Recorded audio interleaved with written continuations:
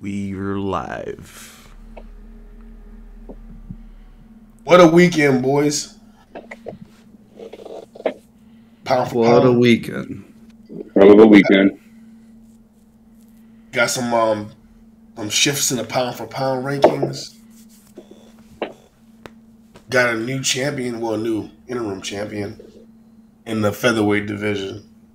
Bantamweight division. What weight was that again? It's all starting to get cloudy to me because I saw a featherweight take a lightweight to distance, and then controversially, some may say he won. I don't know. So there's all these weight classes getting mixed up in my mind now, man. Featherweight interim title fight.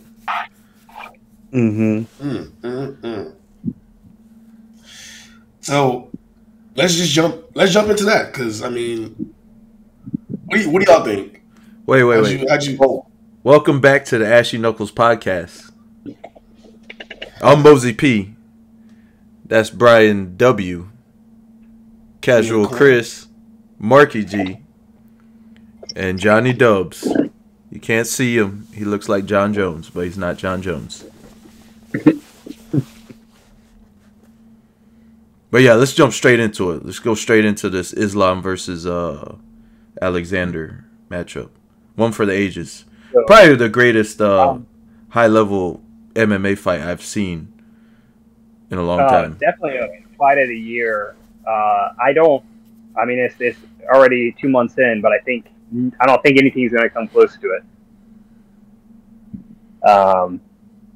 It truly was astonishing to watch live. And I think it clearly shows that the title discussion, or the GOAT status of Alexander Volkanovski, it's not too early. Like he is going to go down as one of the greatest featherweight champs.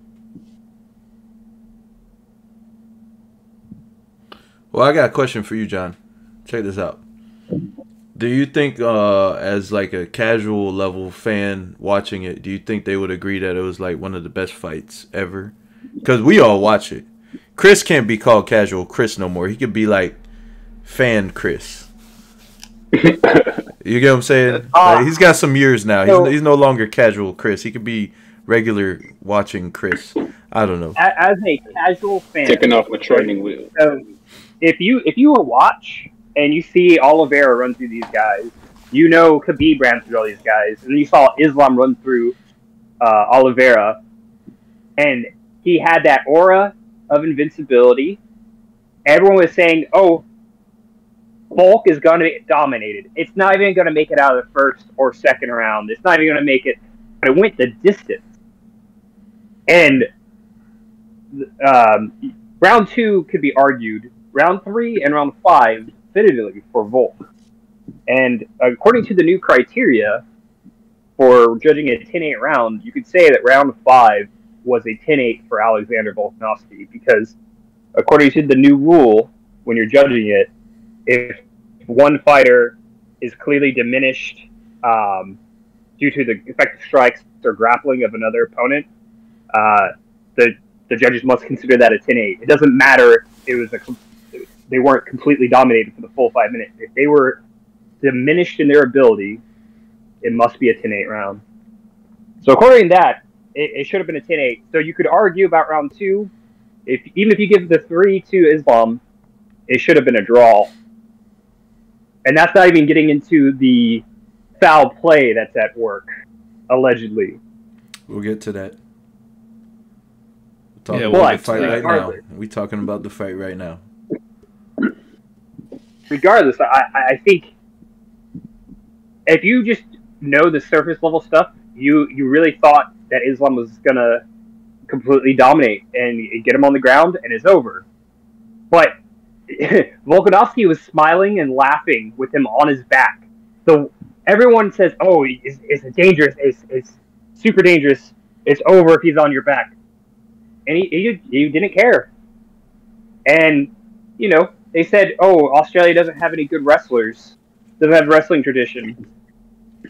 And there was very few, like in round 4, there was almost no real submission attempts by Islam. I mean, he tried earlier and he couldn't get it. So just thinking of it from a surface level, I think it does hold up to a great fight. And as someone that knows what they're looking at, oh my god,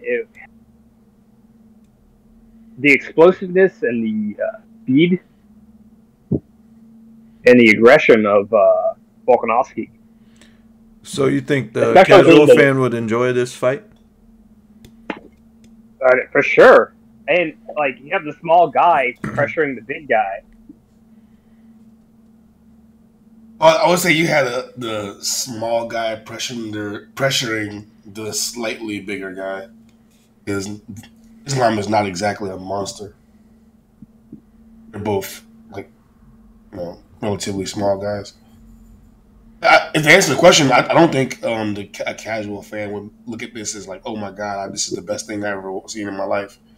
As a casual fan, they wouldn't understand some of the nuance things that were going on the ground, especially when a big part of some of those rounds had Volkanovski had his back taken and was sitting inside of a body triangle having a casual conversation with Islam and laughing and throwing some, weak backward punches for way too long for that to be entertaining for a casual fan. Agreed. I think that the casual fan wouldn't appreciate the ground game and the hand fighting that was happening. Position fighting and the hand fighting that was happening on the ground. So they'd probably just find this as mediocre. They'd get really excited with the knockdowns. There was a lot of technical striking that was going on, a lot of hard hits. I think there was a total of 4 knockdowns on each side. I think Islam got 2 at least. I think officially there was only 1. Well, I mean, yeah. Maybe officially, but there was a couple that Volkanovski was really hurt by. Right. There was a few times when like if you count that first power jab that Volkanovski landed on Islam, where Islam kind of stumbled backwards. I don't know if you remember that sequence in the first round. Yeah, I do. That didn't count as a knockdown. And also, Volk got dropped to like one knee, but he kind of quickly popped back up after Islam hit him with an elbow. But I don't think they counted that one as a knockdown either. The only real knockdown, I think, was credited to Islam. Yeah, I was counting all those, but they would get excited with all those. Even a stumble back, it creates an excitement to it. So I think they would have been in and out on this one. I don't think they would call it a fight of the year, but it definitely should be a candidate for it. It's a fight of the year for the hardcores, though. Yes. Definitely. It could be hardcore Chris now. Hardcore Chris? Yeah, he's not casual Chris. He graduated. He's hardcore Chris now. Oh, my God. I think this fight proved to me that Islam isn't invincible. Not as bulletproof as like Habib was as a lightweight champion. And this fight also proved to me that Volkanovski is one of the best mixed martial artists of our time. He looked really good. He has no apparent holes anywhere in his game other than some physical limitations. Like everything in his game is pretty bulletproof. Like he's strong in the stand-up. He's explosive. He's smart. His fight IQ is high. He has really good grappling, both offensively and defensively.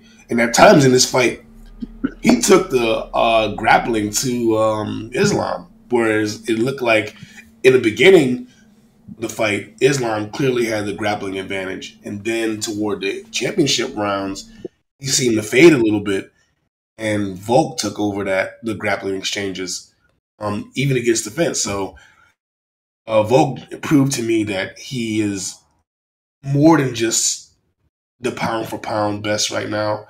I think he's one of the best mixed martial artists of our time. Yeah, I 100% agree with all those statements. I I think it's probably going to show a lot of guys in the division the aura of invincibility that could be been Islam inherited from him, especially after the Oliveira fight. I think that's shattered, and he really didn't seem to enjoy being put on the back foot with the pace, especially towards the later rounds. So I think some of the guys that are more cautious and kind of scared to like initiate and get taken down aren't going to be as afraid. The holes in his game have been exposed with that. You know what I mean? Here's the question I asked myself though: were those holes being exposed, or did he just take Volk lightly? I don't really remember all the lead ups and all the all the press conferences, all the embeddeds when they spoke to Islam about this matchup. But just watching the fight, it didn't seem like he was too worried about Volkanovski at all. Like he was just super cautious in the beginning. Like there wasn't a whole lot of activity in the first round. But I don't know if the version of Islam that we got yesterday without Habib in his corner is the version we're going to get from here on out. Well, Khabib's not coming back, so yeah, that's true. He's not going to have that in the corner, and I do think that people like his approach to fighting, as like other guys can see what Volk did successfully against him, and that they can build their game plan around that now. I mean, that sounds good. However, like in order to execute that game plan, you have to have similar skill set as Volkanovski. Like Volk was able to execute that game plan, and arguably he didn't because he lost. Like he didn't. Let's just be real here. Like he didn't win the fight. He had some really good moments. Like that fifth round was extremely impressive.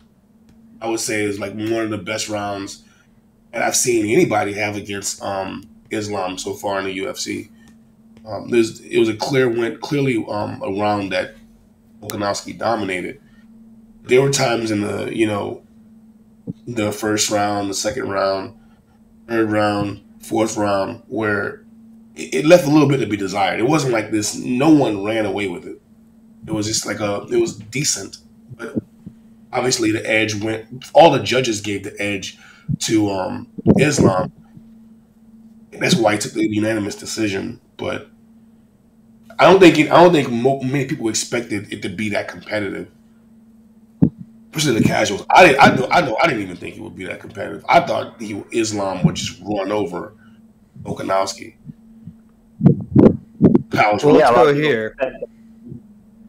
Let's go here. Like, let's talk about who thinks who won and why they think they won on this real quick, because I know there's different opinions in this group. And what do you feel about it, Chris? Did you get to watch that fight this weekend? I only caught the last round, the fifth round. Oh shit!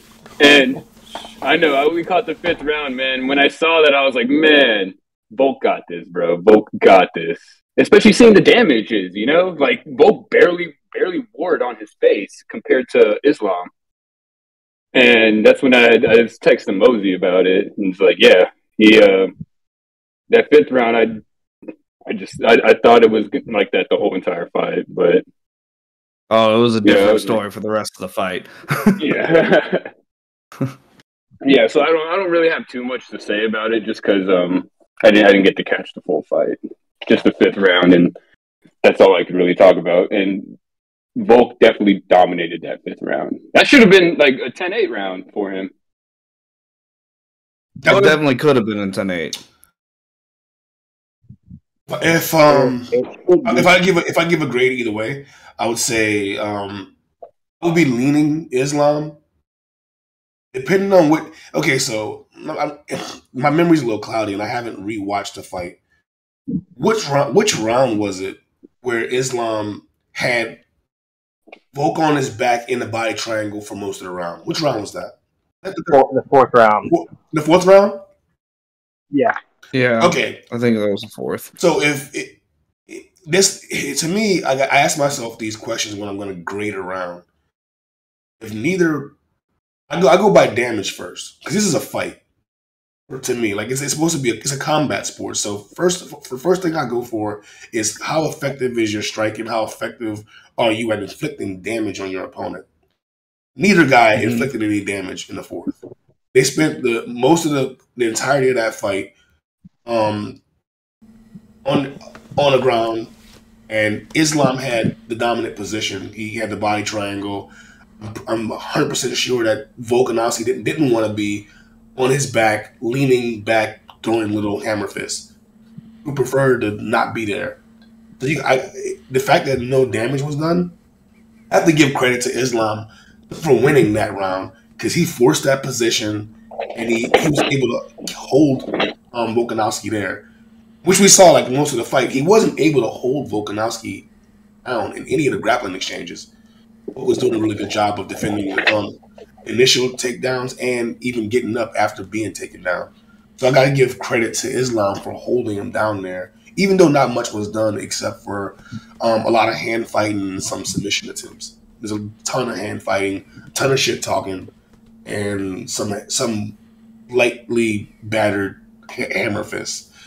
Wasn't a whole lot of action in that round, but I got to give the edge in that round to Islam for forcing the position and holding the position.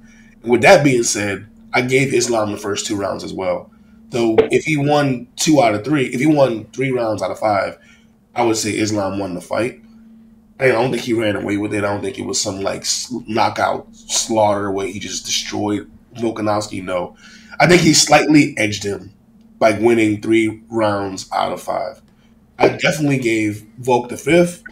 I mean, there's some argument that you can say Volk maybe won the 3rd, but with all things being even and given the benefit of the doubt, I gave the win. I thought the win was justified, and it wasn't a robbery. I thought that Islam did enough. He did enough to keep his title. He did enough. Even though I really felt that night that even though Alex was being straddled in the 4th round, he was the one getting points, doing something. But that was that night. We have been intaking a couple alcoholic beverages and whatnot. And I was being a little biased. You know, I didn't want to have to shave my stash yet. You know what I'm saying? Now I got to shave my stash. So, yeah. Hey, John, don't forget, when I see you, better have no stash. I need this. Don't worry. No stash, but you're keeping everything else, right? No stash? Need the whole. Yep. Abraham. Need the whole. So Mark, Yep. Mark, what was your opinion? So, night of, my opinion was completely on Volkanovski. I thought Volkanovski, I thought he was dominating the striking exchanges, and Islam wasn't doing much with the takedowns. He was just kind of holding him down, and there was a lot of hand fighting going on, so nothing was really advancing. But in clearer heads and rewatching the fight, I actually think that the striking exchanges, especially in the first 3 rounds, were back and forth. They were pretty even both ways. And then you got to edge towards Islam because he gets the takedown and he had the ground control. So I've actually changed my mind on this fight from that night to say that Islam actually did win this fight. I think he got most of the rounds off of just takedowns and ground control. The striking besides the 5th round was pretty, dead even. And I think they were exchanging both good shots. Most of the damage that I want to harp on and say that, in a street fight, Volk won 100% because of damage. But that was all pretty much in the 5th round for the most part. So, yeah. I think Islam won this fight. I don't even think it's as close as I originally thought it anymore. Scoring-wise, though, it could be if they actually went with the right type of scoring, that 5th round could have been a 10-8, honestly. Could have been. So, given that 5th round a 10-8, this is a draw to me. Yeah. That would have been a lot better. So for me, I thought it was for sure a Volk win the night of. But looking back now, I think it should have been a draw because I think for sure that was a 10-8 round. Islam was completely gassed. You could say that he kept him in that body triangle in the 4th round, and yes, there was hand fighting, but there were no real submission attempts by Islam, and you could make the argument that he should have been stood up. And I think I can see why they would let him keep that position, but I do think there was certain points that there was not enough going on to allow that position to stay there. But regardless, I think it's a draw, and I think they should throw it back. And that's not factoring in the controversy that is Islam using an IV. Hold on, John. Hold on. We're getting to that. Hold on, buddy. Hold on. But I will say this. Pound for pound, Volkanovski is number 1 in my book still. Pound for pound. 100%. Yeah. Also, if we were going by ONE FC judging criteria, Volkanovski wins that hands down. Period. Right. If they judged it by a whole fight instead of round by round, 100% Volkanovski wins. Now that is something we should talk about, because I was gonna say if you're just going by like how it's run here, how the UFC runs it, and they go like round by round, scoring each round on a 10-point must system. If you're going by that criteria, then to me it's clear that Islam won the fight. He won more rounds. He won the majority of the rounds. He did a 5-round fight. He won 3 of the 5 in a 10-point must system. If you gave a very generous 10-8 to Volkanovski for the 5th round, then you can argue a draw potentially. But it'd be tough for me to give him a 10-8 there. Even though I thought it was a dominant round, I don't think he overwhelmed him. There was no chance. There was at no point that I think Islam was in a sequence to be finished. Well, here is what a 10-8 round. A score of a 10-8 does not require a fighter to dominate their opponent for 5 minutes of a round. I think it would be in danger of the domination also impacted their opponent with either effective strikes or effective grappling maneuvers that have diminished the abilities of their opponents. Judges must consider giving the score of 10-8 when a fighter impacts their opponent significantly in a round, even though they do not dominate the action. Islam was very clearly diminished and looking awful and cooked that 5th round.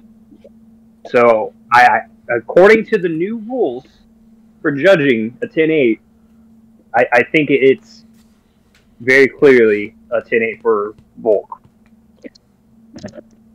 Let me ask you a question. Were you cheering for Volk during this fight?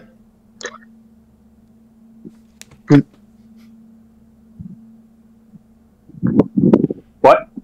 So were you cheering for Volkanovski during this fight? Yeah.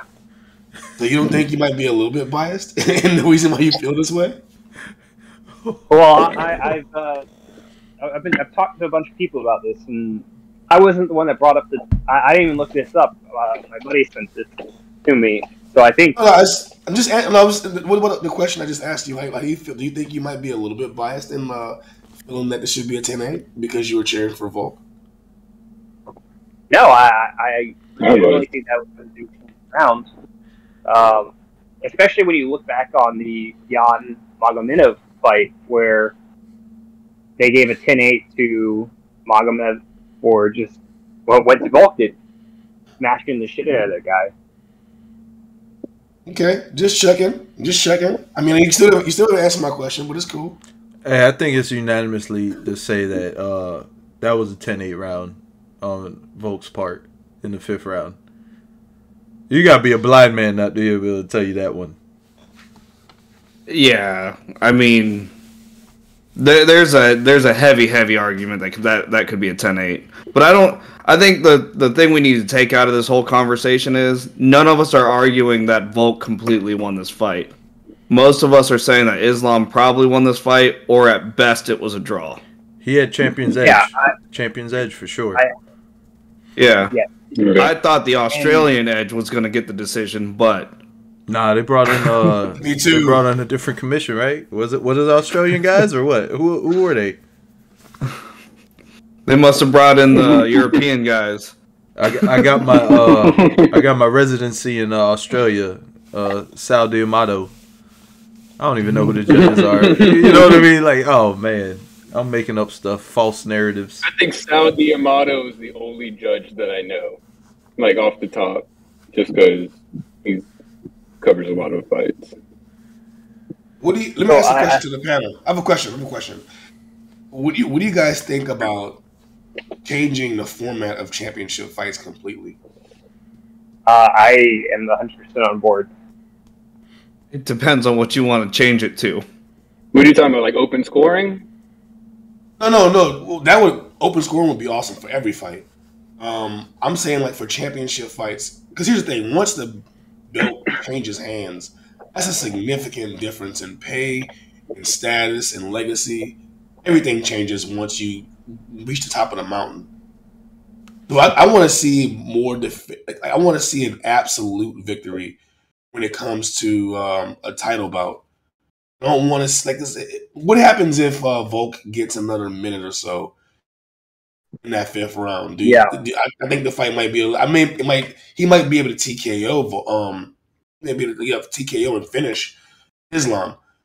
Or what if there's another round? Doesn't BKFC do that? They give him another round if it goes to a draw. Then they have to like do one more like sudden death round. Yeah, they do a sudden death round. I don't know if additional rounds would solve the problem because you can still kind of game the clock a little bit. I think it would be awesome if they just made it the last round like untimed. I don't think the fight will go significantly longer because when you get into the finishing sequences, like once you get past the 5-minute mark, those guys are exhausted. So someone's gonna make a mistake and get finished. I know it's not fair. It's not fair, but it's not a fair thing. I thought about it. It's not fair because they're not fighting this way the entire time. But there's a significant difference between being a champion and being a contender. So when I say additional rounds, I would say they keep on going until someone finishes or submits. TKO was cool too. Hell yeah. Right. Referee stoppage is fine as well. Yeah. I consider that as a knockout as well. You know what I mean? Like a finish. To the death. Fight to the death. I think we're on the same page. I think it would just you give them the time to rest and recover and like reset from the because every round starts on the feet. So either way, though, I think that the championship is a big deal, and we need to stop the decisions for championships have been so controversial lately. Well, there's been a lot of controversial decisions, but if it's for a title, I think it shouldn't go to a judge. It should be someone's going to break. Yes. And if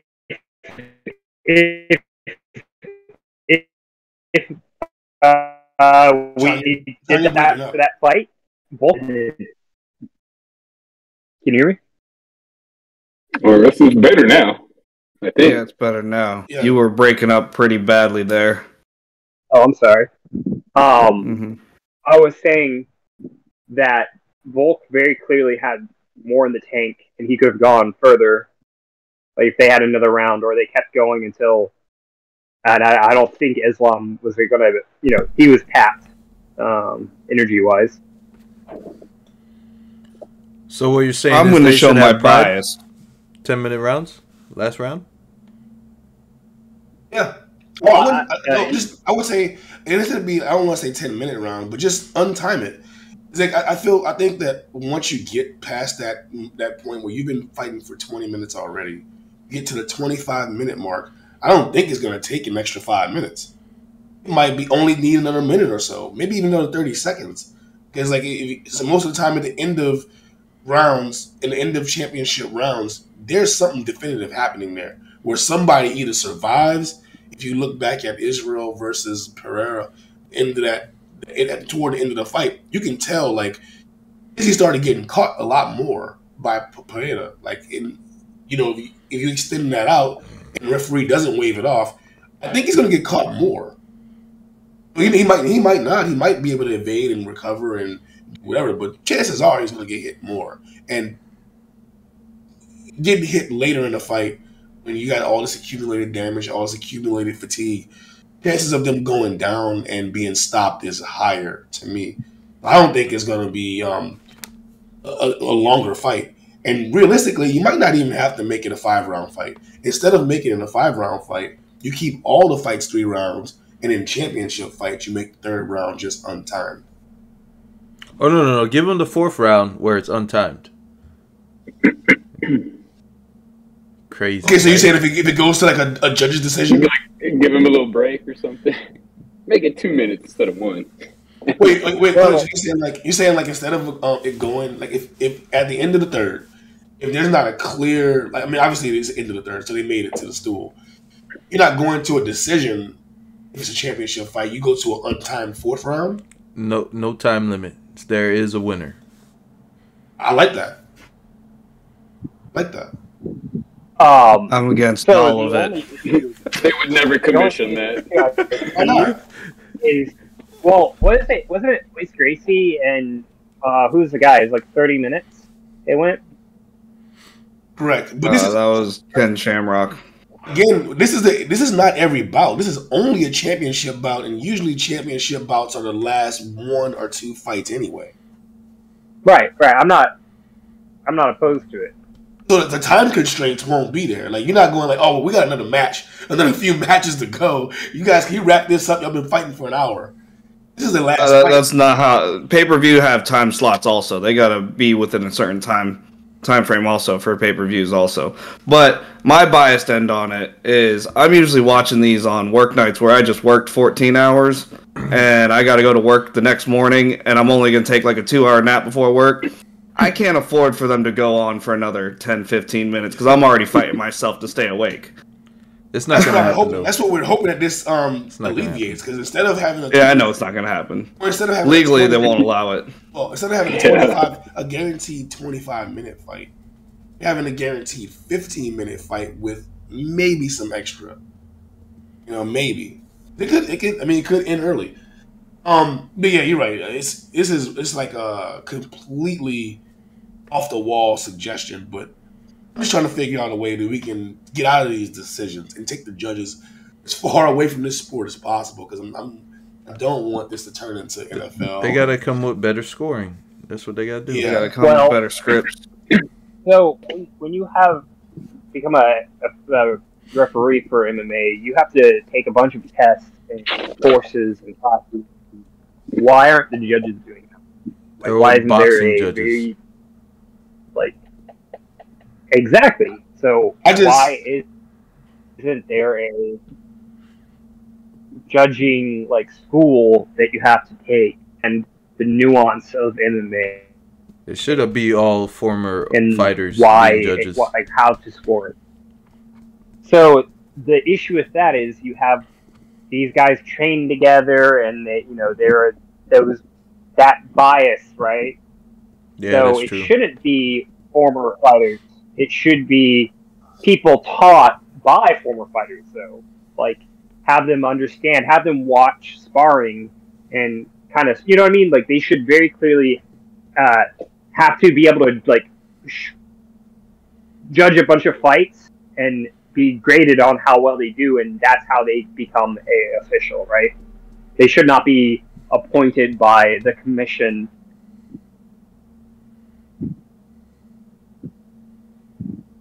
Yeah, that's how it shouldn't be the UFC judges either, because that's very unethical. I don't think UFC has judges. I think it's all commission based. Whatever athletic. Rid of the commission. UFC judges a long time ago.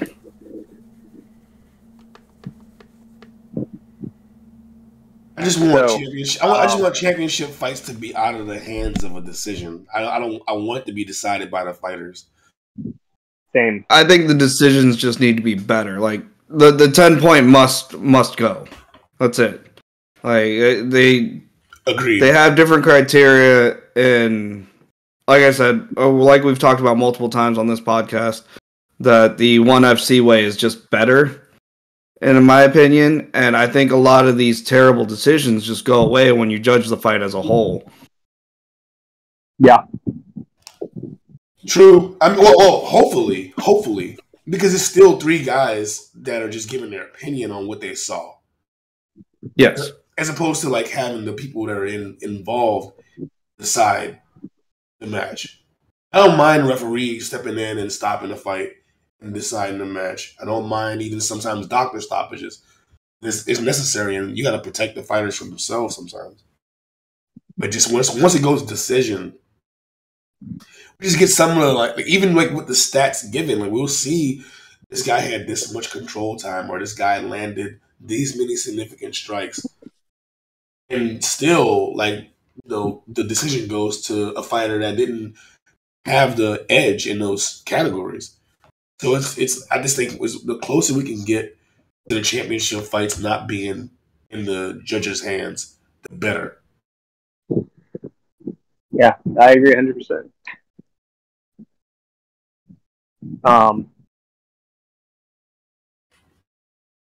So I think we either need to change the way championship fights go, or we need to change the officiating and how the judging works. Like the whole fight should be judged as a whole.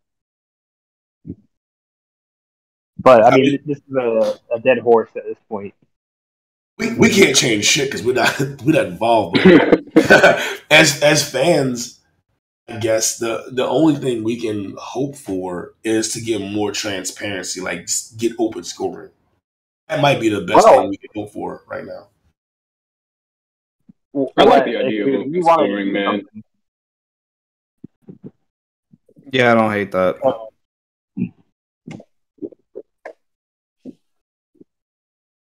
So let's are we wrapping this up with the whole Volk and Islam? I think we kind of beat this into the ground. Absolutely not.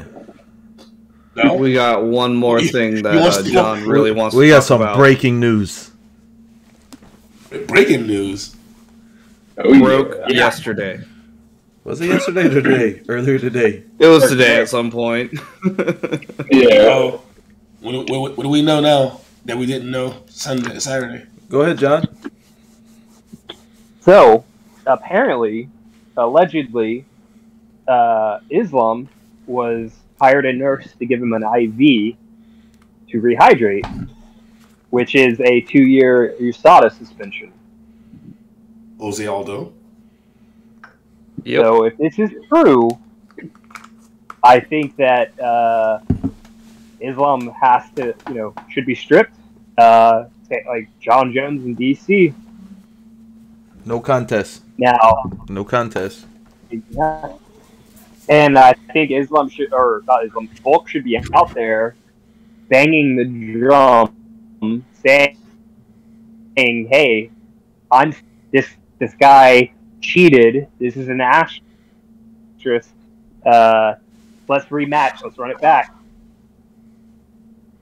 And Islam has been popped before. Let's not forget that. So, there's a picture of Islam with a bruise in his vein. So, it's very suspect, and I wouldn't put it past him because they did say it was a very hard weight cut. We do know he cuts a lot of weight. He did look very diminished at the press conference. In the weigh-in, he looked really bad. And, he very clearly was fading that 4th and 5th round. So. Well, either way, if Definitely, he's stripped, Did you he's see not the fighting a picture of, rematch. Yeah, they need a rematch. Did you see that picture of Josh Emmett after the weigh-ins, where he just looked drained? I don't know if anyone saw it. I'll try to put it inside the chat later. No, I mean, Josh Emmett's a big boy. Yeah. He has to cut a lot. listen, if they're gonna strip Makhachev for the title because of this, yeah, when he gets off his suspension and fights again, he might not be fighting Volk again. We don't know who he's gonna fight again, especially if it's 2 years. 2 years is a long time in the sport. By then, whoever Volk ends up fighting because I'm pretty sure he'll be one of the candidates to fill that vacant spot. So it'll probably be the winner of Benny and Gregor. no, that's later. It'll be the winner of Benny and Charles versus Volk for the vacant lightweight title, if all this is true and it happens. Because well, I don't know, because he might have to fight. Well, he will have to unify the titles with the Pantera. Yeah. But honestly, I think that fight could kind of wait. You get what I'm saying? That fight could kind of wait. If Arnold Allen beats Holloway, God forbid, he could fight Pantera for the interim belt. They've done it before, at least once. You know what I'm saying? With Barral. Yeah. I'm pretty sure he defended the interim belt once. But either way, I feel Volkanovski should be fighting for that lightweight vacant belt if all this is true and Makhachev gets stripped. Well, Yeah.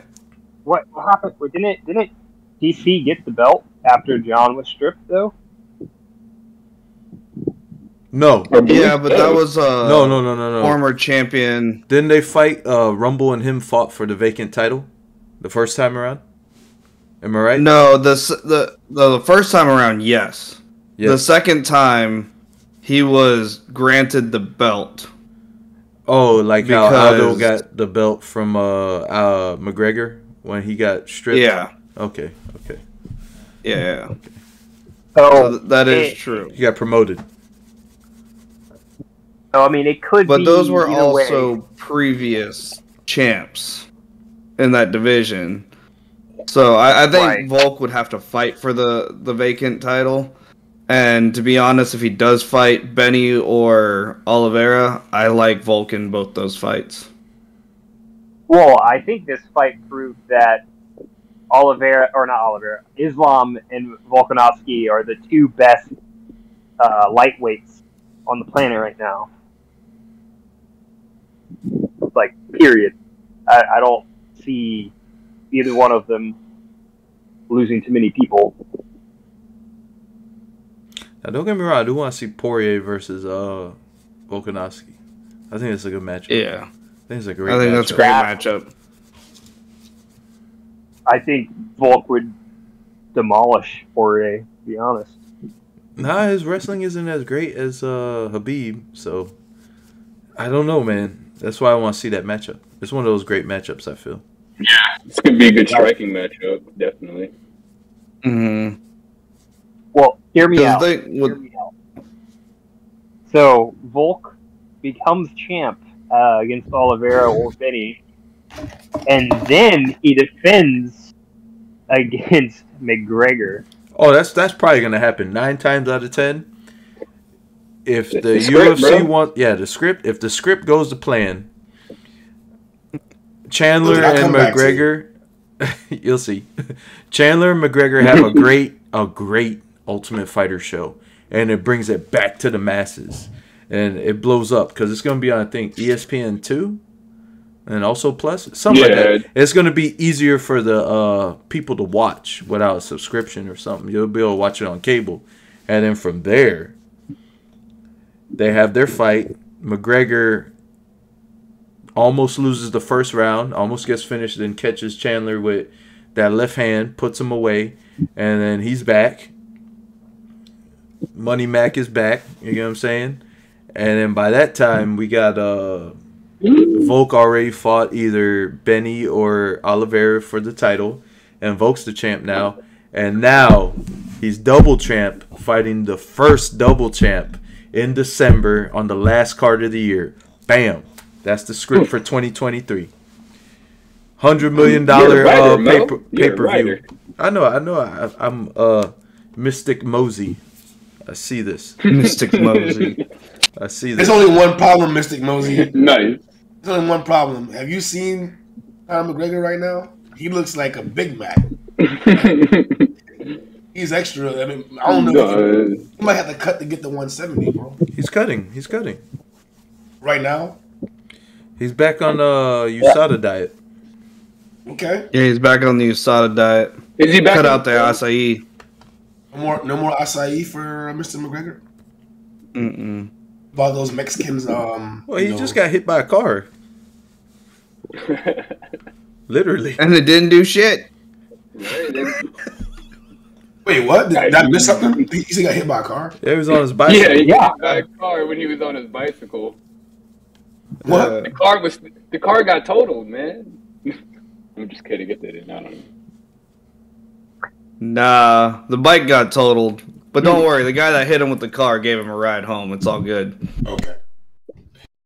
So I heard about the Islam IV thing. Here's my thing about that. That's kind of convenient that the person that's announcing this is Dan Hooker, somebody who got barbecued by Islam.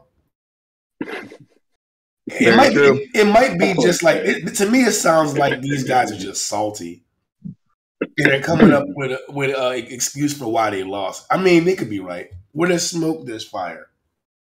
I wouldn't even say these guys. I would say Dan Hooker is salty. Right. Sometimes when there's smoke, there isn't fire. It's just a vape.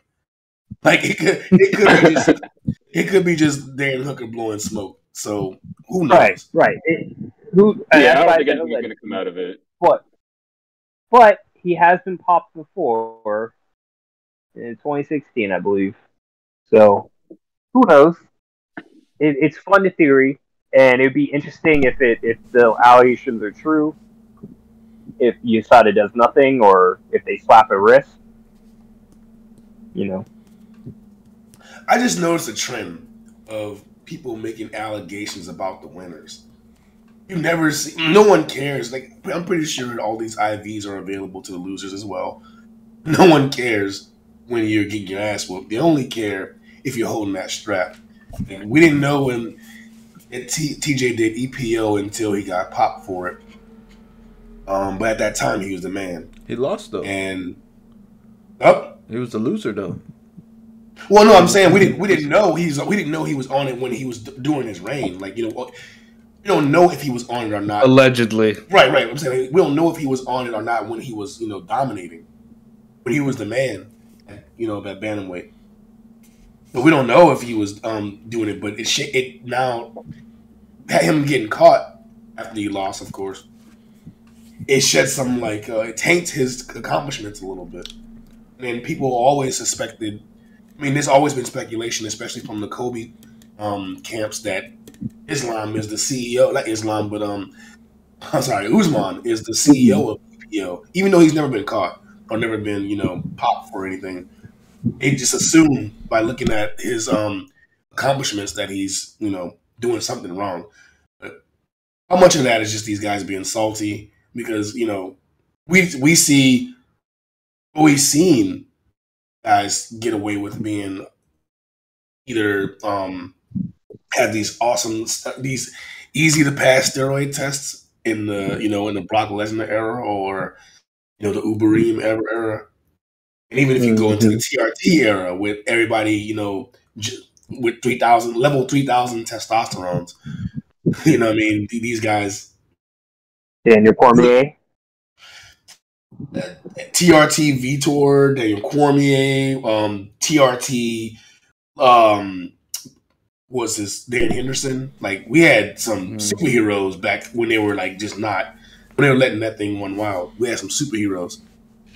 Yeah. But we don't talk about the guys who lost. Like, there's a lot of guys who were doing that still weren't good. So it's not as if just getting a needle in your ass is going to make you a champion. Right. I think we should go to the Pride FC where they have explicitly in the contract, we do not test for steroids and just let everyone do whatever.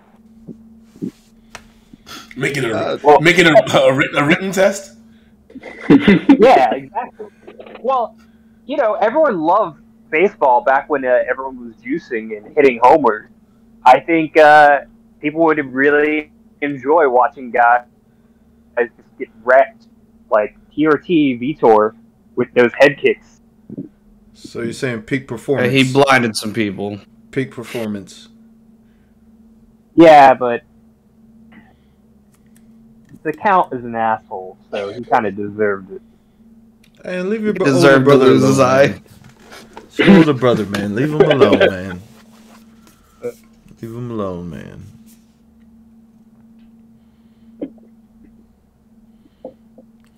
All right, I think we're pretty much done with this, man.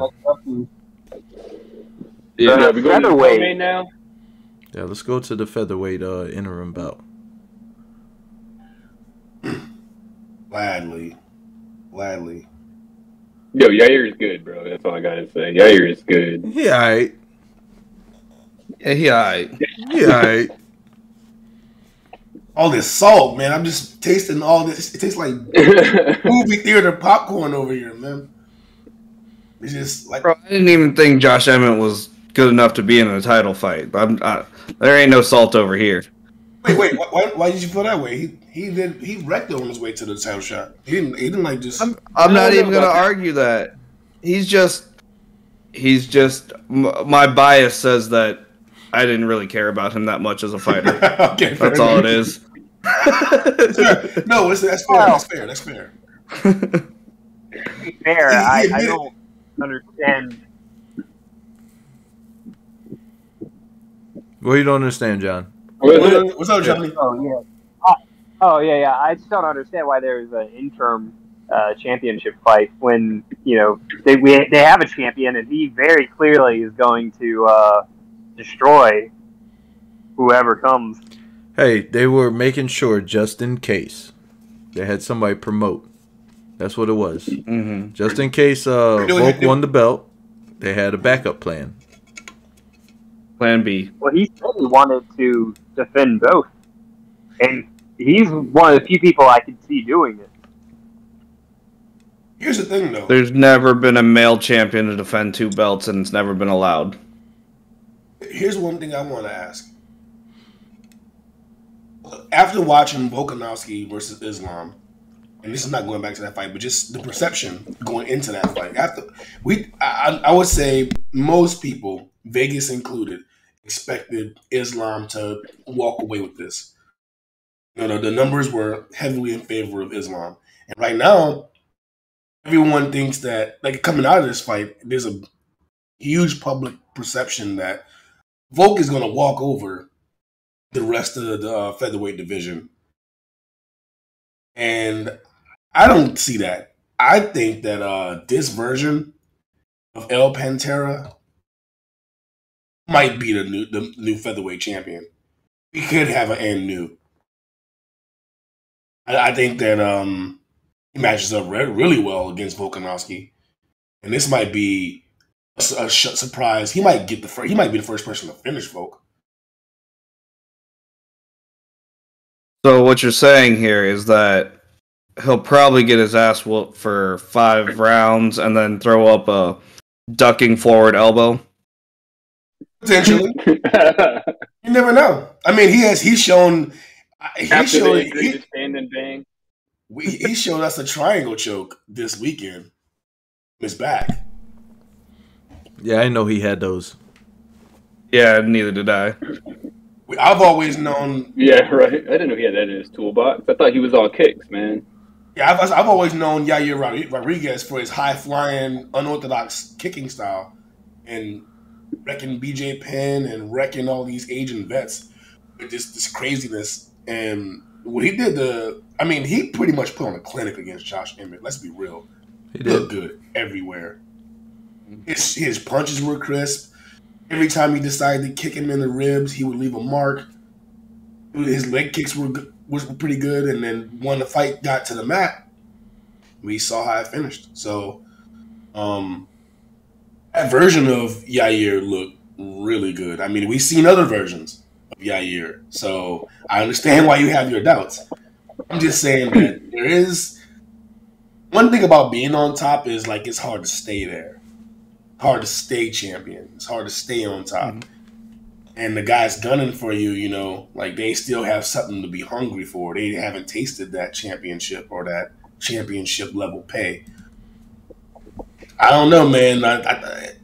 I'm excited to see the matchup between Yair Rodriguez and Alexander Volkanovski for the featherweight championship. And I don't know. I feel it before. If you'd asked me this question before Saturday, I'd say yeah, Volk wins for sure. Asking me this question on Monday, man, I think Yair has a legitimate shot to win this belt. Like more than legitimate shot. I still lean towards Volk walking away with it. I do agree that Yair did look a lot better, especially with his stand-up. His stand-up, he was keeping great distance with his kicks. He was keeping his space. And he was striking phenomenally. He wouldn't let Josh Emmett get in at all to lay anything down on him. And obviously he improved his ground game. So there's that option. But Volk's looking pretty indestructible when it comes to submission defense at this point, especially after that fight. And he's a tough motherfucker, so we'll see how that goes. And, you know, you have to also take into account, you know, MMA math. How did Max Holloway and Yair go, you know? And then how did Volk and Max go? So, MMA math, Volk wins. Oh my God, the variables. The variables. The variables. And if we're doing MMA math, which I think is it doesn't work, MMA science a little bit better. Let's get into MMA math, man. Let's get into the MMA science. MMA science, though, the matchup between Yair Rodriguez and Max Holloway is an entirely different matchup of Volkanovski and Yair Rodriguez. That's just a different matchup. We're talking about, like, we know Max is a volume boxer. That's what you're going to get from Max. You're going to get high cardio, high pace boxing. The takedown defense, good distancing. And he's going to pepper you with shots for as long as the fight goes on. He might even punch you 100 times.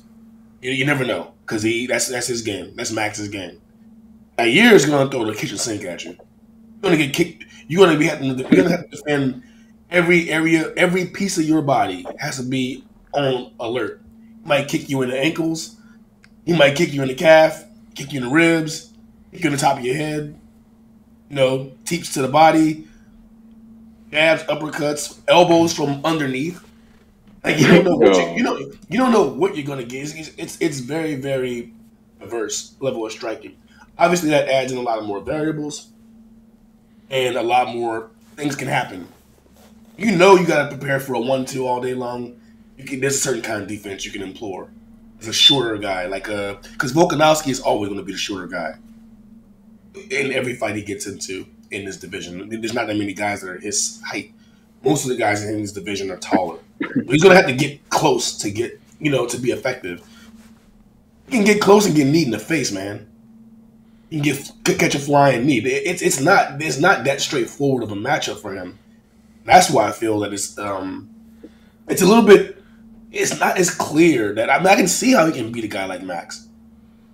I mean, he can just keep that high guard and keep the pressure forward, and he's not going to get knocked out. I mean, Max is not going to knock him out. So he has a path to victory. That's a visible path. But Yair, it's a gamble. It's a huge roll of the dice. I mean, if you just try to pressure forward and eat up that distance, you got to trade something. You got to trade. He's gonna have to eat a few strikes to get close enough. And what is he gonna get hit with? So I don't know. A few jabs and a few straights, you might be able to survive that. It's hard to survive getting kicked in the side of the head. and keeping it moving. Well, I will say this: Max Holloway figured out Yair in that fight, and I'm pretty sure Alex could probably do the same. You think Yair improved his ground game because of that Max Holloway fight? I think he improved his ground game also because his losses have been from being taken down the way he was. Like, Frankie Edgar exposed him, like, tremendously. And you getting scooped up by little Frankie? Come on, man. I mean, shit, he'll scoop me. Like, hey. But I'm just saying, like, that's your job. You're a professional fighter, and you got Frankie Edgar scooping you, making you look like a bum. And then you got Max Holloway over here who does not do that. You got MMA Max beating you. Yeah, when you're on the feet, it's a great fight, but he knows, like, okay, I could take you down. And Max Holloway, he went there to win the fight. He ain't try to put him away. He was like, okay, this guy's good. I got to do something. He figured that out, and it worked. So I think that helped him. And then when he went against Ortega, he knew he had to have a ground game. Because, yeah, Ortega, that's his shit. And he knew he was probably going to get taken down. He ended up winning, even though they say it was because of injury. But Yair did something to defend, which caused the injury, I feel. And I believe that's exactly what happened once they looked at everything. Yair Rodriguez is young. What is he, 26 years old? He's young, right? Am I mistaken in this? He's young, right? He is young. I don't know his exact age, though. Try to find it real quick. Well, the reason I brought that up is his skills are still improving. So he's 30. He's 30? Okay. Oh, 30? Yeah. Wow, I was way off. I thought he was like 26. He's in prime time now, baby. Yeah, man. So like, it's not surprising to me that he's getting, he's improving. You see he's taking this seriously. So, his skills are getting better overall. I don't know. I like Volkanovski a lot. I do. And this is gonna sound like I did a lot of talk for Islam earlier. I did a lot of talk. I'm doing a lot of talking for Yair right now. It sounds like I'm just beating on Volkanovski when I'm not. I know. It sounds like you hate Volkanovski. It does sound that way when it's not true at all. I like Volkanovski. I said earlier that I think he's one of the best mixed martial artists of our time. With the skills given, I mean, if you just look at the criteria for being a mixed martial artist, he does everything really well. I mean, he doesn't have any glaring deficiencies that aren't physical. You can't help how you're born, but the skills you can earn, he's earned them all. He has all the earned skills. Do you think that's his only hole in his game? Is it like his size, like physical state? Like, is that his only hole? Bulk? I don't even know if it's a hole because I don't see. It hasn't been up to this point. He hasn't lost, and up to this point, hasn't really been a huge disadvantage for him. So I don't even know if it's a hole. I just think that some of this, like, when you look at a guy who is also considered an all-time great, like GSP, he's not physically diminished in any way. I mean, he has a lot of his skills aren't lacking because of physicality. Like, he's a very good athlete as well as being a good fighter. And then same as for Mighty Mouse. You look at him and he has all the tools. He's another guy who's on that list of one of the best martial artists ever. And if you go to the scale of, like, if you go higher on that scale and you consider John Jones, he's physically gifted. He has the longest reach we've ever seen in the sport. Like, he has physical gifts that make him tough to deal with. In addition to being very, very well-rounded in all the skill sets that encompasses mixed martial arts. But he has all the skills that you can earn. He's really good in stand-up, awesome wrestler, good submission guy, good submission defense, good chin, ring generalship. Like, he's never caught in the awkward position in the cage. He has all those things that you look for when you look for a mixed martial artist. But he has a obvious physical advantage too, with him having this really, really long reach. Volkanovski doesn't have that. He doesn't have anything going for him like, oh my God, he's this crazy knockout power, or he has this insanely blinding speed like a guy like Demetrius Johnson can boast. He's like, he looks super fast. He doesn't really have those physical things. He just has all the skills, which isn't a bad thing. I mean, I think it's even more of a like it gives him even more legitimacy for being one of the best mixed martial artists of our time, because he doesn't have that overwhelming physical gift.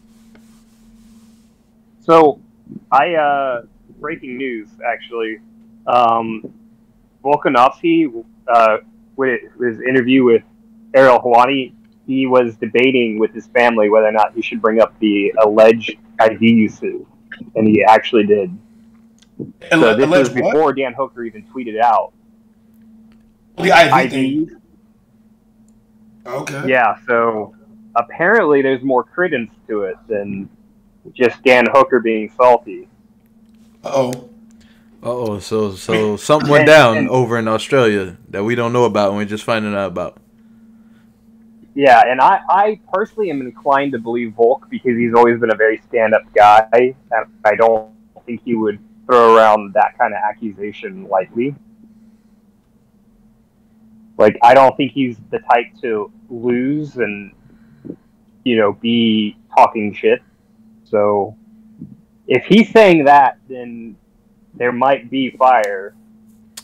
Well, I mean, they did owe him one because, that second Holloway fight.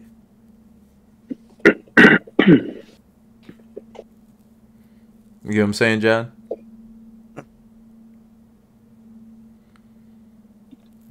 John. You heard me? Yeah. Yeah, I heard you. I mean, the refs did owe him one. They gave him one with Holloway, so they owed him one, or he owed them one or the other. I don't know how you want to look at it. But nah, that IV thing, if that is true, this is gonna, Habib might come out of retirement. Everything. I still don't see that. Khabib would have to come back as a light heavyweight at this point. He's gonna come back and be like, Islam, brother. What is he doing, brother? What is he doing, brother? Well, what will bring Khabib out, I think, will be Conor smoking Islam. That would be the only thing I could see. Okay, so we're segmenting into the chit chat part now, are we? Is that what you're telling me? Are you telling me that? That's where we're going? The chit chat part? We can go chit chat. Well, if Habib came back to fight Conor, it'd probably be at like 185, give or take. If Habib? Yeah, Habib. If he came back to fight, I don't think he's coming back. If. Okay. He never expressed any interest in fighting Conor again. If Conor would have beat Islam, I think it would happen. In fact, I think he said everything he said so far surrounding that is like he has no interest in fighting Conor again. He said he would if Conor beat Islam. I think that's fake. I don't know if that came out of Habib's mouth. That's more fan speculation. No, it came out. It came out of Ali's. It came out of his mouth. Wait, what was that? Came out of Ali's. It was. Okay. Who's Ali again? Their manager? No. Yeah. He's also I'm pretty certain Khabib said that because he's trying to get Islam a big name fight to get him to be a champion. But I do think if Conor did smoke him and became champion, that might perk him. That might, his dad and that legacy, and to be stained by, because it was his dad that kept Khabib from like really losing it on Conor, because his dad was like, you got to forgive him, you got to be a good guy, and he invited Conor to come live with them and train and everything. Like, his dad was very honorable. So I don't know how that would affect Khabib, but it's fun speculation. You also got to put into the point that the whole reason why he's not fighting anymore is because of his mother anyway. So his mother would have to pass also. to get that to come to fruition. Then, but it'd be a fun fight, I guess. Even if that does happen, let's say, for instance, all the cards line up to where we get this big rematch showdown with Conor and Khabib again. Both guys will be out of the fight game for a while. Khabib longer, and Conor looks like he's getting ready to come back. What do you see? You think Khabib could just jump right in and be back to the level of he was when he left? Absolutely not. I don't. I didn't. Because Khabib is not. Again, Khabib is in that same boat as Volk, but he doesn't have any overwhelming physical attribute that makes you say, okay, well, even if he's out for a while, he got this. He can lean on this. Khabib's bread and butter was the fact that he's a grinder, and he's constantly chain wrestling, putting you in these compromised positions on the ground, and then being able to, go for the submission or go for the ground and pound after grinding you out. That kind of style, you have to be constantly in the gym and constantly working on your grappling and the small little details of how you're going to get that specific opponent in those spots. If you're not doing that, you lose it. Like, you're not going to just pick it up 5 years later and just be back a mauler after taking that time off. That's a lot of bears to wrestle. It's a lot of bears. Well, he's not. Is he still working out at AKA? Did he completely remove himself from? No, I don't think he's doing anything, man. Oh yeah, no. Forget about it. I believe he went home to be a family man. I really do. He took the guy route. Yeah, he went home to be a family man. Mm-hmm. Boy, Gal said, "Hey man, this ain't for you, cuz." But either way, if it does happen and Islam gets stripped of the title for the IV, it's gonna be that's gonna be interesting, because then there's one guy for sure that I know wants Conor again badly, and he hasn't tasted the strap yet. That's the Louisianimal. That's important. DP. Oh, that hot sauce man. The hot sauce man? Yes, sir. Woo. He definitely would love to see Conor somehow snake his way back to the title. You know what I mean? Yeah, what did Dustin Poirier say about the Ultimate Fighter? The Ultimate Fighter All My Children edition? Yeah. Something like that? Yes. Yes. He did. I mean, he smoked him twice. So he does definitely got that call for that one. Mm-hmm. Well, people were saying that Chandler had the Dana White privilege, but Conor McGregor trumps him on Dana White privilege. Wait. Okay. When we're going here with this, is he white? I thought white was only an American thing. He's Irish. Is it because he's white-skinned, is what you're referring to? Dana White privilege. Because Dana's white. The Tony Ferguson phrase that he said about Michael Chandler. Oh, the Dana White privilege. Okay. Yeah. Okay. Yeah, but the real one with all the Dana White privilege juice is Conor, the golden boy. It is Conor. That's the cash cow. If Ronda Rousey would come back today, you absolutely know what it'd be. Title shot. No. Yes. No. Yes. No way. Ronda Rousey would walk straight into a title shot. There ain't no other fight. What weight class? She'll fight like an easy fight into a title shot. 35. You're not going to 45. 35? Yeah. No, honestly, if either way, it's the same person. I think she would try to cut weight down to like 115. That's her safest bet, I feel, for a title shot. If she could. I don't think Ronda could go down to 115. Like I'm saying, maybe 125. If she could. If she cut off, she would have to cut off both her butt cheeks. What butt cheeks? She would have to cut off both her butt cheeks and remove both of her breasts to make 115. She could transform. I don't see her making 115, man. It's hard for her. That's a hard weight cut. You're asking a lot from the deck, bro. Well, even at 125, she still gets pieced up. Well, one time, Yeah, she gets demolished. You know how she would look at 125? She looks sick. She would look sick, bro. Look like zombie sick. Like she would probably have kidney failure sick. Like that's a lot. Ronda's not tiny, man. Nah, The fact that But no, Conor is the cash cow. No matter what he does, because he stayed in the news somewhat, some way, or relevant by being on Twitter and whatnot and doing miscellaneous things.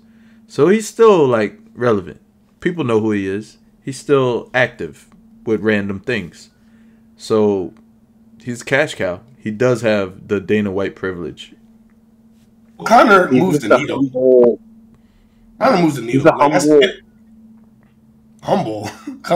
I don't think Conor and humble go together. You talking about bald-headed Conor? Only for one fight. Bald-headed Conor? Motivated Conor. Which Conor are we getting? Huh? We're getting Conor is a humble whiskey merchant. That's what he is. Whiskey. Punching old men for not taking a shot. I've never heard making this, women swim off his yacht. Oh, get off my yacht, bitch. One thing about Conor, though, oh yeah, he did get the little the BJ too on the yacht. That was awesome. Oh yeah, you saw. One thing about Conor, as far as like the UFC is concerned, is whatever he does when it comes to selling the fight, he's gonna move the pay-per-view point needle. And no matter who his opponent is, it doesn't matter. Conor's fans are gonna show up. They're gonna buy that pay-per-view. They're gonna buy that merch. So there's a lot of them. That's one thing. That's one reason why he has such a huge, like you were saying, little Dana White privilege. You know, when Conor's on the ticket, you about to move some numbers. So whatever you pay in marketing, you about to get that all back and then some in profit. Well, Conor is the consummate professional, though. Like, people don't really give him as much credit, but he has always made weight. He always does all the press and media and everything, and he absolutely does everything he can to make that fight money. You know, and he puts on a show, and he brings an entire country with him. He does. He changed the game. He changed the game. Especially, you know what? One thing Conor definitely aces. He does extremely well. Is the press conferences. He gets the sound bites that you want. Like, even if it's accidental, even if Jeremy Stevens is just running his mouth in the background, he goes, "Who the fuck is that guy?" You know what I mean? He gets these sound bites that the media can just eat up and play on the loop. So he does a really good job of playing that game. I mean, because before that, it was Chael Sonnen. Chael did the best job of being on the mic and promoting fights and, you know, making you want to see. Whether you want to see him get beat up or whether you want to see him win, you wanted to see because he made you care. His words made you care. Conor does that same thing, but he's also able to put people away. He can say, "I'm going to knock you out in this round," and then knock you out and deliver, like he did with Jose Aldo. So he has a lot going for him when it comes to the things that happen outside of the cage. One thing that's been not going for him so much is the inside of the cage. He's been recently, you know, it's been a little rocky for him.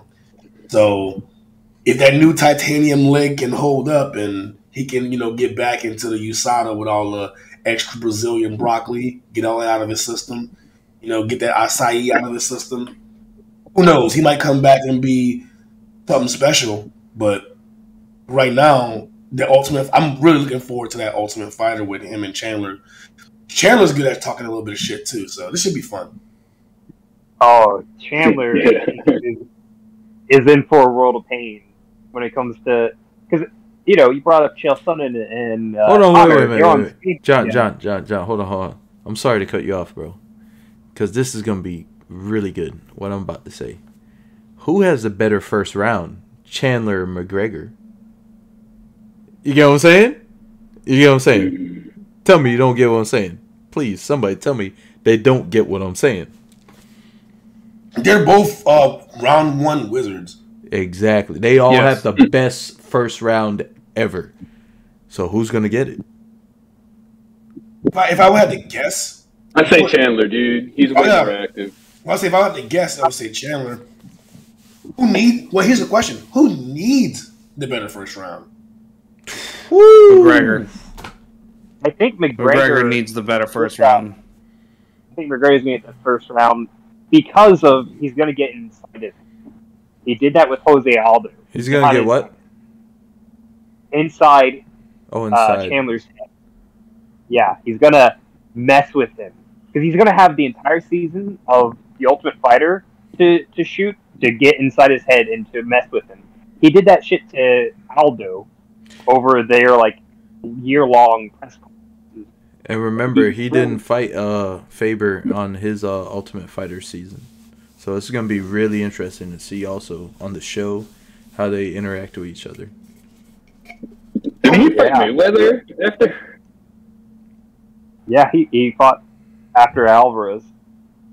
I don't know if to answer I'm gonna talk about you said that he can get in his head. I don't know if that's true. I don't know if McGregor can get into Michael Chandler's head. I don't think he's that kind of guy. Much like Nate Diaz, who talks a lot of shit, he can take it as well. Or Mayweather talks a lot of shit, he can take it. You can't get in guys you can't get in their heads. You're not gonna be able to, at least. I think that McGregor could probably get into his head, but I don't think it matters.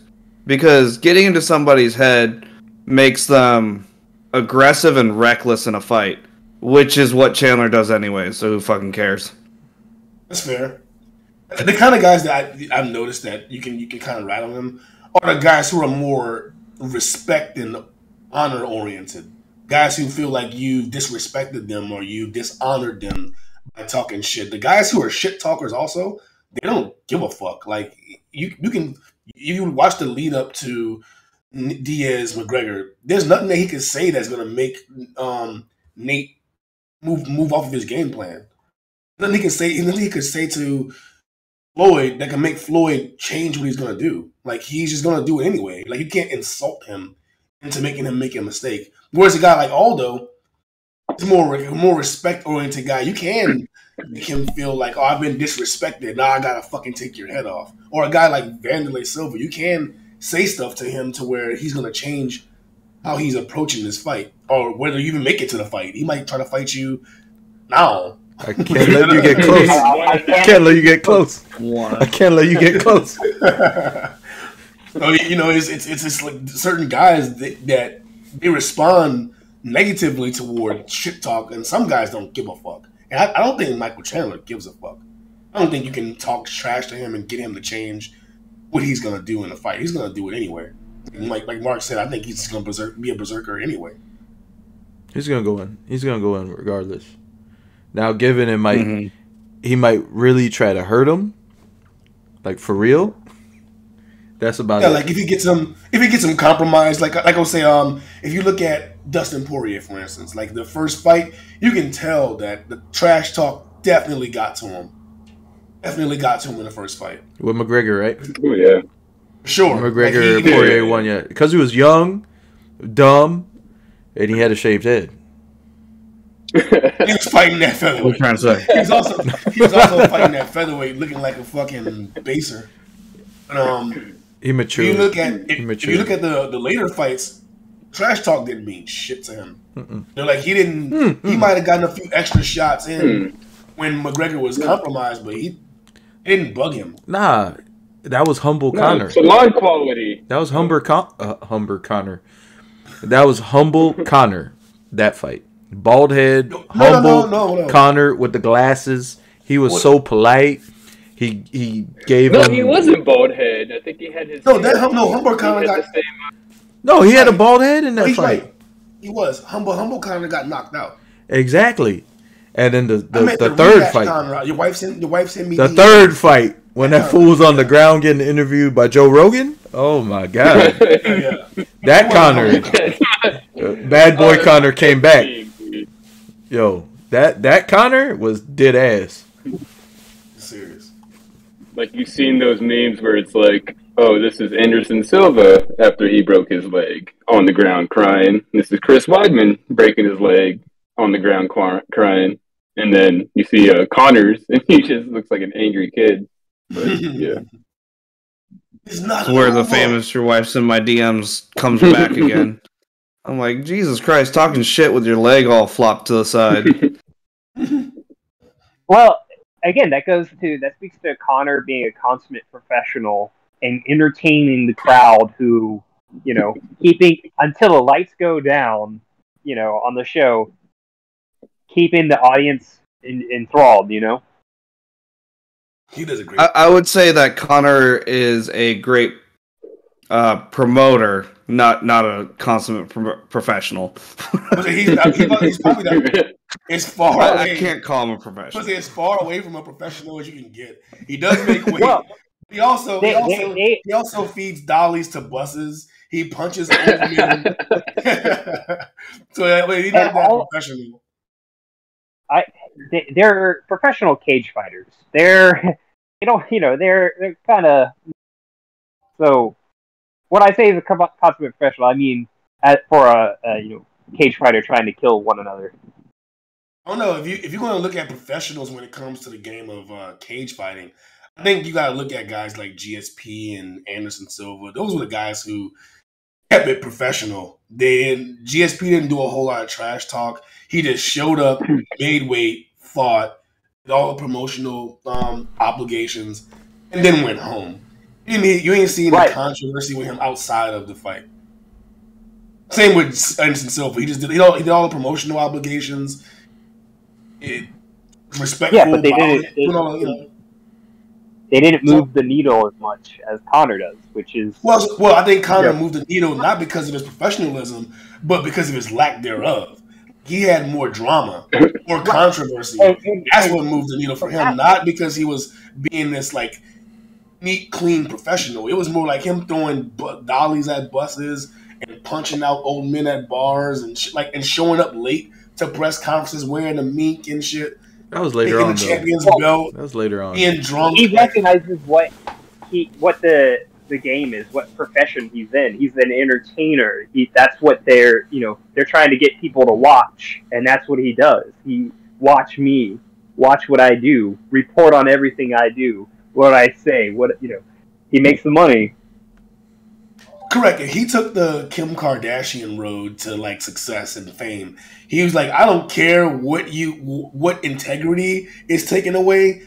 I'm just gonna be all press is good press, all of it, no matter if it's negative or positive. So in that light, you're right. He did take advantage of a system that was like obviously put forward. Like you can be famous, you don't have to. You can be infamous. Infamy and fame is the same thing when it comes to media attention. Yeah, I mean, I think it's worked out well for him. No, absolutely, it's worked out. It's worked out really well. Like he's probably responsible for a huge chunk of the newer fan base. If you look at the fan base of mixed martial arts between the ages of 30 and from 22 to 30, most of those are Conor fans. New guys who came in around the time of Conor's reign, and he attracted those eyes to the sport. So I think he's a huge influence on the younger part of new MMA fans. Listen, Uriah Faber said it himself. He said Conor is a great thing for the sport, and he's absolutely right because it got more eyes to the sport. Mm-hmm. But at that time, it was like all of us, at that time, I'd say we were not the old guard, but the guard. You know what I'm saying? Because now we're the old guard. Because we done seen all our favorite dudes basically retire. And then the young cats that we seen, they're like, okay, they're going to be something now. They're almost on the way out. They're at that point where they're close. So he was right. Conor definitely changed the game with his approach with everything. To now where you got guys over here, they just talk trash for no reason and they're not even good. That's the difference between Conor and some of these newer cats. He's actually good. He was starching fools at 145. Tell me he wasn't. 145, yeah. He was the man. Like I hate to say it, but bro, he was the man. Now given who you fought Volk, I don't know. Well, hey, wait, that fight with Eddie Alvarez is a master's class. Oh yeah. That's when Connor was peak Connor. That was peak Connor. Remember, this fool came in with a braided man bun, smoking everybody. Like bro, he was legit, and I hated every second of it. I was like, who the fuck is this guy? Like for real. Like his little slogan. I was like, who the fuck is this guy? When my wife knew who the fuck he was and I didn't know who he was, there was an issue. Connor looked untouchable at 145. Like when his fights against like Dennis Seaver and Marcus Brimage. Oh yeah, when he beat the Scouter guy, the guy with the Saiyan Scouter. Yeah, when he smoked him, I didn't pay attention to him either. Then I seen he beat. No, Connor he looked untouchable at that weight class, and at that time he was talking shit and backing it up. Mm-hmm. That's the difference between, like you said, some of these younger guys. They're like the one that instantly pops to my mind. I can't remember the guy's name at the point, but he talked a lot of shit to Cowboy Cerrone. I think it's Alex Hernandez. Alex Hernandez. Oh yeah, Alex Hernandez when Cowboys smoked him. Right, but he kind of like he jumped the gun a little bit where he was talking crazy amounts of shit on how he's gonna, make Cowboy look like a thing of the past and all this other stuff. Now, had he done that, it might be a different story. If he comes in and he backs it up, all the shit he's talking, and then, ends up moving on to being a superstar, then it'd be a different story. The same with Kevin Lee. I'm talking about how he's going to do all these crazy things and be the first person to beat Khabib and all that kind of stuff. I see holes in his game.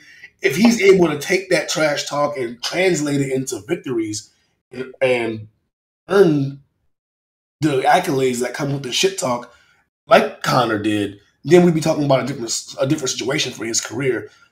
But the reason why Connor is where he is because he talked that shit and backed it up. That's what I think a lot of these guys who are mimicking him are starting to see too. Like you can't just be talk the talk. You got to walk the walk as well. And what we have is a lot of guys. We have a ton of guys who can walk the walk but don't do the talking. We have a lot of guys who are really good but they don't talk shit.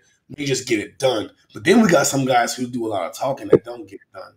So you gotta in order to have that Conor like rise to stardom, you gotta do both. And the only guys that have been able to do both is Israel Adesanya and I guess you can kind of say Kamaru has talked a little bit too, but he wasn't really known for being a shit talker. But Izzy did it. He did it with the flash, the entertainment, and the results. To get a title or just like wins? I mean, you could say Kobe did it too. Even though he didn't get the dubs, he did get the title shots. He didn't get the key victories. He didn't get the key victories. He didn't get the title wins. But he fought for it twice, though. Yeah. Right. That's and he did well in those fights. Kobe fell a little bit short. Like, he was right there. Right there. If he wins any one of those fights with Usman, and now we're talking about a superstar. Oh, for sure. One with the, you know what I mean? Like, the actor. He just fell a little bit short. Hell of an actor. I still think he is. He's one of the needle moves at that weight class. Like his pay-per-views do well. Oh, he is the needle mover. Very well. He is definitely 100%. Like everything he has going for him. The whole Masvidal stuff, the whole Usman stuff, everything. Himself being the heel, all that shit is great for him at 170. Now, if he fights Chimaev and beats him, oh my god. This was I was going to say that the only problem I see for Kobe right now is the top 5 guys. He's lost to Usman twice. He hasn't matched up against Leon Edwards yet. He hasn't matched up against Chimaev yet. Let me look at this. Without Chimaev. And then he still hasn't matched up against Gilbert Burns. So he has 3 guys that are world beaters at 170, are the guys who are either champion contenders or championship hopefuls. And then the guys behind him, guys like Jeff Neal, I think Kobe would have the edge in that one. He'd be the favorite going into the Jeff Neal fight. But I don't know how he would look against Shavkat. Woo! Shavkat, that boy good. Low-key. Shavkat is the future. He will be. That's what I'm saying. Like his time might have passed him. he might have missed that window. If you look at the guys that are coming up, the guys that are on the rise, like Hamzat Chimaev, Shavkat Rakhmonov, those two guys are. I think they would be matchup nightmares for Kobe. And then I disagree on Chimaev. You don't think Chimaev would be a matchup nightmare for Kobe? No, I think Kobe's cardio is gonna carry, and his wrestling skills. Well, maybe, but you understand, Chimaev's a bigger guy than he's a bigger 170, so his wrestling's good. I mean, you're not gonna just ragdoll him or press him up against the cage for rounds at a time, and he has knockout power. He has knockout power at middleweight and at he can do damage at 170. So we've seen Kobe get stopped by Usman, and I think Chimaev and Usman, Usman matchup with Kobe are going to look pretty similar. It'll be a similar matchup for Kobe. He's going to be fighting a guy who he can't just dominate in wrestling, and he's not going to have a huge edge on in striking. In fact, the power edge is going to go to the other guy. With Kobe versus Chimaev, I think that's going to be a similar fight to Kobe versus Usman fight. Isn't that a weird thing how this welterweight top 5 are still not fighting each other? Crazy, right? Still. Wait. Burns has a fight, right? Burns is booked. Burns is fighting. Mm-hmm. I thought he just fought. Yeah, he's fighting. Damn, who is he fighting? I forgot who he's fighting, but it's not somebody. Masvidal. Masvidal. That's what it is. He's not fighting somebody in the top 5. That's what it was. And then you got Bilal. He doesn't have a fight yet. He looked really impressive in his last match, though. And Hamzat doesn't have a fight yet. Yeah, that was really good. Kobe doesn't have a fight yet. And that's like the 4 guys in the top 5 3 guys in the top 5 that's not fighting each other. Kamaru's fighting Leon, of course. That's the rematch. And then you got 2, 3, and 4 fighting nobody yet. But Gilbert Burns is fighting Masvidal, who's not ranked. Or is he? Oh, he's number 11. My bad. He's number 11. So what sense does that make? Then you got Jeff Neal fighting Shavkat, though. That boy's good. Right. Shavkat's gonna make a difference. He probably gonna fight Jeff Neal. Then he might get. I feel bad for who he fights next. He probably won't. Hold on. He probably won't fight Chimaev yet. I was say don't give him versus Chimaev, bro. Don't give him the victory over Jeff Neal just yet. Jeff Neal looks improving. Jeff Neal's dangerous and he looks improved. So he's good. This is a big test. Yeah, it's a great test. He's a dog. Yeah. This is a big test for Shavkat. He's a dog. Well, I'm doing a little MMA math. Yeah, he just finished Vicente Luque. For real? No, I thought Vicente Luque's fight was against Bilal. Am I tripping? What's that? I thought. Yeah, he fought. I get Jeff Neal and Neil Magny confused a lot. Damn, but, he finished. Well, Neil Magny was the last person that Shavkat fought. Wow. Wait, no, Neil Magny just fought as well. Damn, he just had a fight. Yeah. So he KO'd Jeff. Gilbert, okay, that's a good fight then. Yeah, Jeff Neal. Okay. Jeff Neal's not dude. Jeff Neal brought it to Vicente. My bad. What's that? I'm going off Jeff Neal that lost to Wonder Boy. My bad. Mm-hmm. I think we when we look at a fighter and we kind of like we see them perform in an event and we kind of keep them there as if they can't get better. And I think a lot of people were doing that with Charles Oliveira on his rise. They were saying like, oh well, he's still the same old Charles, same old guy. Super Saiyan Charles is different. The same way we did. The same thing we're doing currently with Yair Rodriguez. We're thinking like, oh, like he's that same guy. I'm like, I don't know, man. This current version of Yair looks pretty damn good. All I gotta say is about time for Yair to do his thing because he's very talented. Mm-hmm. And he's entering that. I think it's I think it's Jair's like put up or shut up time. He's got a tough He's entering that athletic prime age of like from 30 to 33, where he's gonna have experience and the ability still. So we'll see. He's got a tough one though. Yeah. He could be the first guy to do it. Upcoming fight or upcoming fights we got coming up, Chris. We got. I didn't know I wanted this until now. Andrade versus Blanchfield. I feel like that's going to be a really good women's MMA fight. Yeah, Jessica Andrade basically just beats everybody except the champion, so he'll have a hell of a scrap. And then Aaron Blanchfield went against Meatball Molly and just embarrassed her. There's a difference in competition when you go from Meatball Molly to Jessica Andrade. Very big difference. It's a big. The big difference. Meatball Molly's on that fucking hype train, you know. So, I mean, that spinning back elbow only gets you so far. Am I right? True. Yes. But it's still a number 10 ranked versus number 3. Okay. And Blanchfield has some hands. That's great. Gap. Wait. Yeah. Wait. Who's Yeah, it's a big gap. I'm pretty sure like Jessica probably fought everybody else that's like in between there, right, or something like that.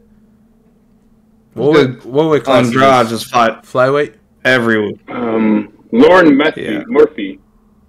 Oh yeah, it's like they're only doing that for matchups, man. Because I'm pretty sure Jessica Andrade fought Chukagian or Grasso. Grasso's fighting for a title, but just like the whole shit, like damn. How many fighters they got in this division? 22? Like, how many fighters they got in the women's division, man? They have more fighters 15. Than that. 22 because they got to rotate in and out to be ranked. And they all jump weight classes all the time, too. Exactly. Oh, you talking about this fight card coming up this weekend? Man, this is... Yeah, that's this weekend. And then Krylov... That's kind of a quick turnaround for Span, I think. He fought in January? Like, I mean, it's not no Sean Strickland quick turnaround, but he took no damage. True. You're talking about Superman Span, right? He took no damage in his last fight. Superman Span. Who did he fight again? I just remember he smoked him, whoever he fought. I remember that. I can't even remember who it was. Whoever he fought, he smoked. I remember that. Can we just talk about this fact that Jessica Andrade is ranked in the top 10 of 3 different divisions currently? Hold on, wait a minute. Are you telling me she's a strawweight, flyweight, and bantamweight right now? Correct. No way. She's ranked number 7 in bantamweight. Where was she? 6 in strawweight, and flyweight she's ranked 3. Man, you might as well just give her a featherweight ranking too while we're at it. Put her in a. Damn, there ain't no one in featherweight women. Like I'm trying to. Well, they don't even have a roster. I'm trying to look up Ryan Spann and I can't get nothing yet. So this this next fight's good for the it's good for the lightweight division or light heavyweight division with Ryan Spann and Krylov fighting. It's good to keep the division moving because we definitely need that right now because you don't have Yuri coming back no time soon. You got months upon months, and then from there he needs a training camp. And then what's the other cat that he tore his leg? Rakic, right? Rakic. No, yeah, Rakic. Rakic, he's another one. So that all we really have is Anthony. Well, I think Anthony Smith and Johnny Walker just got a fight. Yeah, they just got a fight announced. Oh, dude, I will bet a lot of money on Anthony Smith. Yes. I do not see him losing to Johnny Walker. Now, given Johnny Walker... What are you trying to find out about Spann? Who was his last fight and when was it? Reyes in November. That's That boy took It was no against damage. Reyes, He yeah. took no damage. He fucked up Reyes.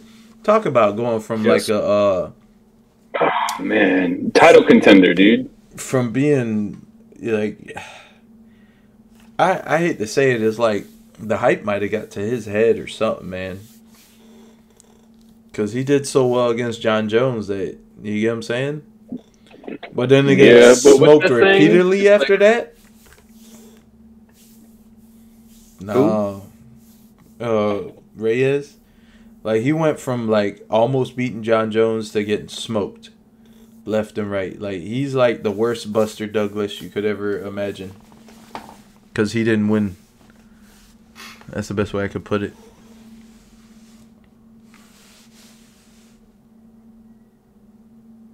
Yeah, he fell off hard after that John Jones fight.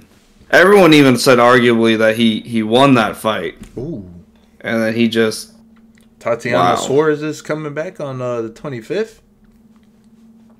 Who? Dub. She's gonna beat Montana De La Rosa.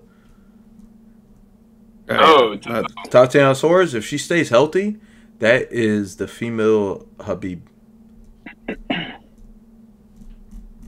If I'm she's surprised Augusto Sakai hasn't gotten. if she stays healthy, that oh man, Valentina better okay. That's gonna be Valentina's test right there. She's gonna have If she can actually stay healthy. Yeah, if she can stay healthy, Valentina's gonna actually have a contender. Well, given I didn't see the last fight with her, I heard that girl almost beat her. Who'd she fight again? Rodriguez? Talia Right. Santos? Or am I tripping? Was it Santos? I don't know. Isn't she fighting soon? Talia Santos?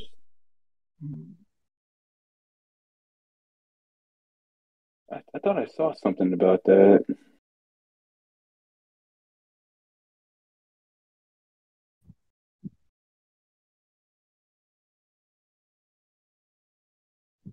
Oh, she was supposed to fight Jessica Andrade. Oh, that's what it was. That's why I was excited. It wasn't against Erin Blanchfield. It was Talia Santos versus Jessica Andrade.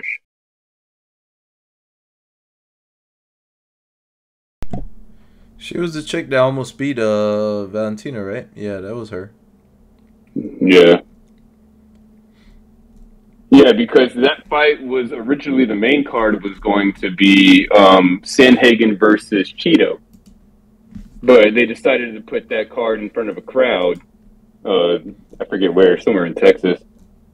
Yeah. And then they upgraded the bout to Talia Santos versus Jessica Andrade. And I was like, you know, I'm not mad about that. It seems pretty good. Yeah, and then Holly Holmes fighting Yana Santos on that Corey Sandhagen fight. Oh. All right, guys. So we've been going at it for almost 2 hours. So this is a good one for us. We're back. Yes. Let me welcome the additions to the crew. We got Casual Chris and Johnny Dubs. You can't see Johnny Dubs. Thanks for having me. Pussy, are you Make still sure there? you like and subscribe. Tell him again, John. Yeah. Tell him again, John. Tell him again, John. One more time, John. Do it again. Share. Should like, subscribe, and share this wonderful podcast. What's the name of it, John? Ashy Knuckles. Yeah, I gotta put my ear to the microphone. Make sure you're saying it. It don't make no sense. No sense. I was wondering what you were doing, but I was like, whatever he does. Hey, man, it's all for the clicks. You get what I'm saying? Ashy Knuckles. I was taking out the trash. Well, on that note, zip it up. Zip it out. Zip it out. Peace. Later.